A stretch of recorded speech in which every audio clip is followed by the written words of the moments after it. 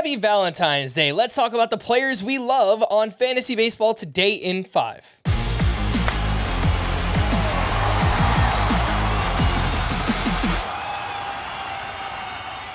Welcome into FBT in 5. Today is Tuesday, February 14th. I am Frank Stanfield, joined by Scotty Dubs, Scott White, and Chris Towers. The whole gang is here.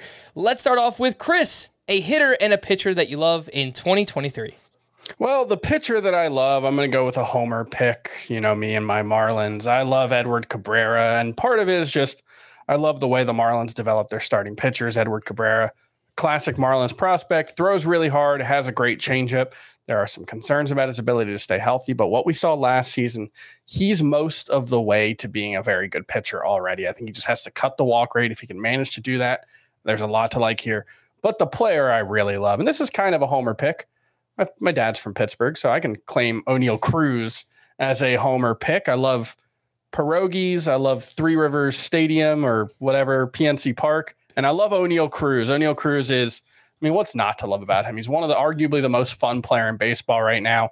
Has the hardest hit ball in the StatCast era. He's the first player in the StatCast era, not named Giancarlo Stanton, to have the hardest hit ball in a season. That tells you what kind of stratosphere we're dealing with here. Legitimate 80 grade raw power. A lot of strikeouts last season, obviously. He struggled against lefties, but we saw in September, he had a 30% strikeout rate and he hit 288. That is not an unreasonable outcome for Oneil Cruz because he hits the ball so hard.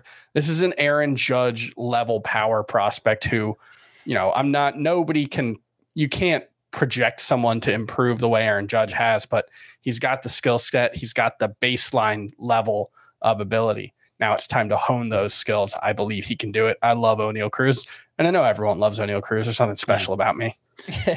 There's a big range of outcomes when it comes to Oneil Cruz, but one of those outcomes is he could return first round value if Absolutely. Everything clicks here in his second season. Scott, we'll go over to you, a hitter and a pitcher that you love this season, if he hasn't already been stolen. Well, yeah, I mean, that's the thing is Oneil Cruz, when you first presented this question to me, that's who immediately came to mind.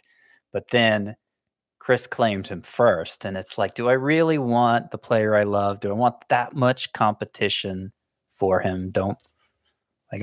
I might lose that competition. And I mean that in the fantasy sense too. Like people might reach for him earlier than a point where I'm looking to fill shortstop because it's such a deep position. So I'm going to go with somebody who tends to go a little later, a little less well-known, but I think very exciting upside for Miguel Vargas as well. Guy who consistently hit 300 in the minors. Certainly no strikeout issues for him. Good at getting on base too. Doesn't have that 40 homer power, but I think his power is being underestimated in general.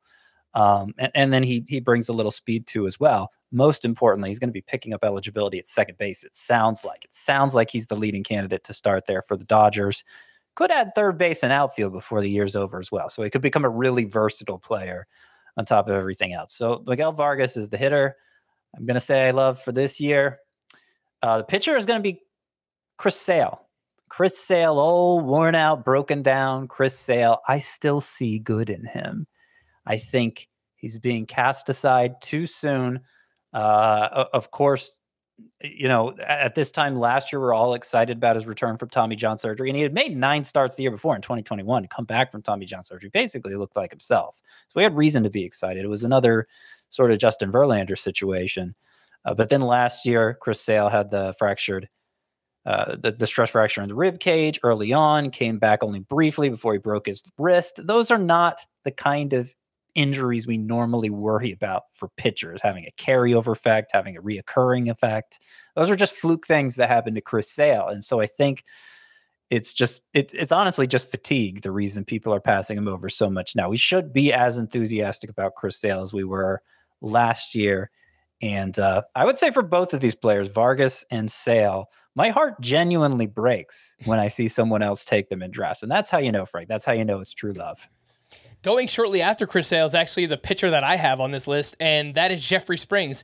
Last year, I gave you a Tampa Bay Rays pitcher I love, Shane McClanahan. This year, it's Jeffrey Springs. I hope we can get a very similar outcome among starting pitchers with at least 130 innings pitched last season. Springs ranked 15th in K- walk rate and 13th in swinging strike rate. The question is, can he progress in terms of his innings pitched? That is the biggest drawback here, but the per start production, I think, is going to be very, very good for Jeffrey Springs this season. But the player I really love, I love both of them. But the one that I want most is Corey Seager, who seems like he is undervalued right now with an ADP around 50. You can get him in the 5th round. And the batting average last year was low at 245. His XPA was 283, so I think he was really unlucky in terms of the batting average. Career high 33 homers, 91 runs, 83 RBI. I think both of those numbers could go up as well, assuming the batting average climbs also for Corey Seager. So there's a lot to like here. He hits the ball hard, and I think big things are coming. A big bounce-back season for Corey Seager. We're going to wrap there. For more extensive fantasy baseball coverage, listen to the Fantasy Baseball Today podcast on Spotify, Apple Podcasts, the Audacy app, or anywhere else podcasts are found. Thanks for listening to Fantasy Baseball Today in 5, and we'll be back again tomorrow.